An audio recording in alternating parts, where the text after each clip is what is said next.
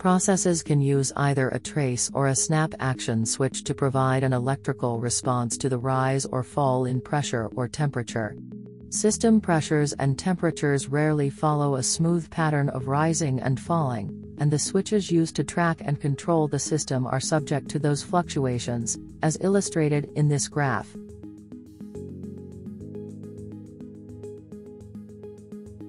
Deciding whether to use a snap action design is critical to your switch's efficiency, accuracy, and longevity. This video will cover key differences between each device and how they are applied to the switch operation. What is the difference between a trace switch and a snap action switch?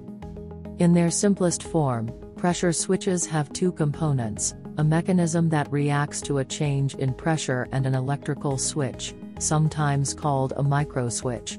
When the pressure or temperature reaches a certain level, the set point, the mechanism moves to actuate the switch.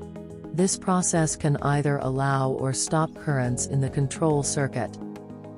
The trace mechanism. Common alternative mechanisms to snap action devices are trace designs, also known as spring-based mechanisms. Switches with a trace mechanism follow or trace the exact pattern of pressure or temperature changes.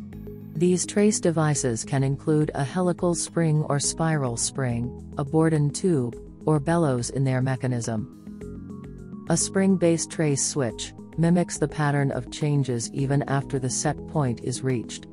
The mechanism and microswitch are in constant motion when there are changes in pressure in the system.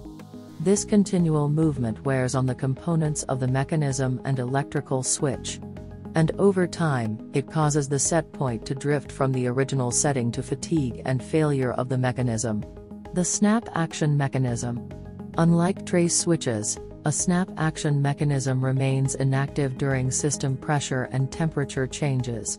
When the set point is reached, the snap acting disc in the mechanism immediately reacts to activate the switch. Eliminating this ongoing motion until the point of activation and deactivation can reduce the mechanism and switch element wear, extending its duration.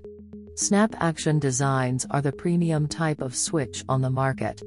They can perform 10 million cycles or more, due to the low fatigue of the components, including the microswitch.